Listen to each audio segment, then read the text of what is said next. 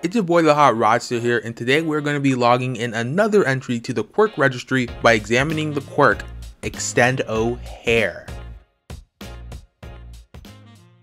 Extendo Hair is a mutant quirk that covers the entire user's body in hair. The quirk's user is a second year student at Shiketsu High School with the name Nagamasa Mora. He also goes by Chewyee, which is most likely a reference to the one and only Chewbacca. The name does fit as they do look similar in appearance. The name of this quirk simply defines its main function. Chewyee can extend the hair from his body.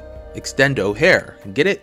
Good. Specifically, Chewyee can manipulate the growth and movements of the hair on his body. His hair has an unusual amount of durability and strength. It can lift pretty heavy boulders and even restrain multiple people at once. While he can extend his hair, he can also retract it. It is unclear if he can retract the hair covering his body at all times, as we have never seen him do it, but he definitely has an actual body hidden underneath all of that hair. His hair acts as a shield or armor, and it is very high in durability, and it covers his main body. This quirk may seem super basic, but it's actually quite good for hero work, especially with it being as tough as it is. Since it is so resilient, he could potentially use it to protect citizens from danger. Although I guess a downside to being protected by hair is that you'd get very itchy. I know I don't like it when other people's hair touches me, and hair in that volume is a bit much. He can also use his extensive capabilities for long range attacks, and since it can extend, he may be able to use it like one would use a grappling hook and swing through the skies like Spider-Man. His hair does get easily tangled though, but with enough training, things like that become a huge possibility. Not only that, but his hair may even be able to use to quickly restrain villains.